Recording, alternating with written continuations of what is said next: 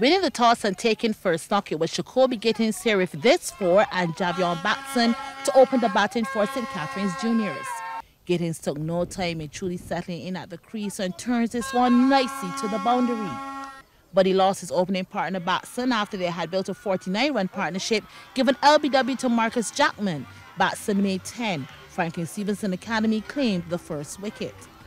That brought Shanico Sargent to the crease, and he announced his arrival with a big one, struck powerfully over the ropes for a 6, and the St. Catherine supporters loved it. Gittens, in the meantime, continued to get boundaries as well. He was timing and placing the ball well. Here he goes again. Gittens not playing his shot selection on point. This was actually the 7th delivery that Gittens dispatched to the ropes. He was batting with class.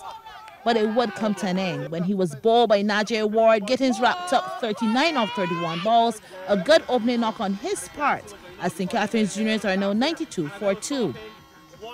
Ky-Mani Inniss came in, but it was a mere visit to the crease as he was caught by Davico Stevenson for a duck, the score 93 for 3. The 4th wicket went shortly after as Zaire Kelma was stumped. Keeper Javonte Mears not missing a beat. It's 99 for 4. Sargent will be the next wicket to go, bowled by Ward. The score now 109 for 5.